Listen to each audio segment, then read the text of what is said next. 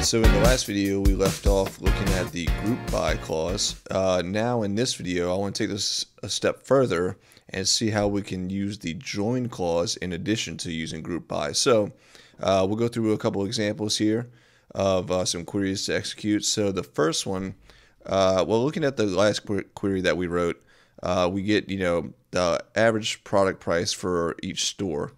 But all we see for the stores is just the store ID, which isn't super helpful. How about if we wanted to actually get the name of the store printed out here in the column instead of the store ID? So in order to do that, that information lives on the stores table. So we need to perform a join here in order to group by the store name and then select that column in our result set here. So let's get started modifying this query to do so. Now the order here of how we write this query out is important. We need to do the join before the group by clause. Otherwise we will see an error on our screen here. So let's go to the new line here, and we've seen joins before. Let's write our join keyword. Now we want to join the products table to the stores table.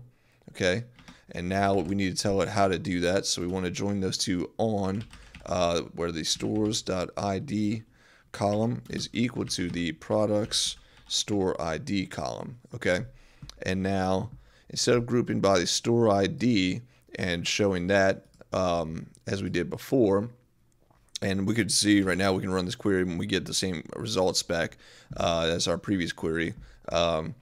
So which kind of emphasizes again that we don't need for this particular query, or for that particular query, we don't need to do the join. However, if we want to get the name of the store here, that's where this join comes into play. Okay, so what we need to do now is we want to group by the store's name column. Okay, so we'll replace the underscore ID portion here and say stores.name.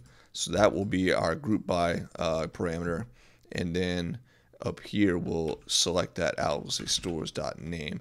Okay, now if we run this query, now we can see the names of the two stores. So there's Bob's Shop and there's Soap and Things, and then for each store we list out the average product price. Okay, and just to show you, I know I said this a moment ago, but if we reorder this query around, we try to put this join after the group by and we try to run this, you'll see that we get an error shown here. So the order matters. You have to do the join before the group by clause. So let's put it back and run it and get our results here.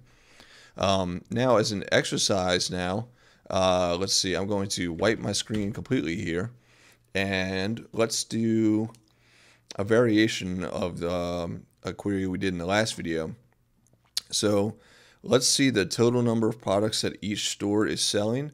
So we'll list out the total number of products for each store, and then also, like we did in this query that we just ran, let's show the name of the store here. So take a few minutes, pause this video now, and then come back, and then you can pick up with me and we'll write out the solution to this query. So to get started, let's write our select statement here. So we'll say select, and now we want to show the store's name here. So we're going to want to write stores.name. Okay. Now the other thing we want to do is we want to count all the products for a given store. So since we're going to be using the group by to group by the store name, remember any underlying columns in that results set, we need to, in order to use them, we need to use an aggregate function there.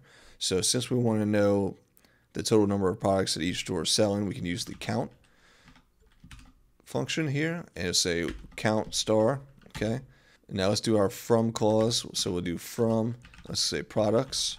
Okay, and now we'll do the join. So now we want to join the products table to the stores table on stores.id equal to products.storeid. And now we want to do our group by. So we'll say group by. And now what do we want to group by? Well, the thing that we're explicitly selecting up here is what we need to use down here in the group by in order for this query to actually run successfully. So we'll say stores.name, and we'll end that off and we'll run this query. And now we can see that Bob's Shop has 3 products that it's selling, and Soap and Things has 2. So with that, we'll end this short video here. be sure to take some time and practice running some queries of your own with this stuff, and really exercise all the things we've covered up to this point. You want to really try and get these commands into your fingers and really solidify your knowledge and understanding of how you write queries to make selections or update values or insert or delete things from the database. So before moving on to the next video, which is where we'll look at the having clause, take some time and do a review and practice and test your knowledge and make sure that you understand and remember everything that we've covered up to this point. And then once you've done some practice and you feel good, you can come back, finish the having video, which is the next video, and then we'll be done with this level of the SQL section. So I'll see you in a little bit in the next video.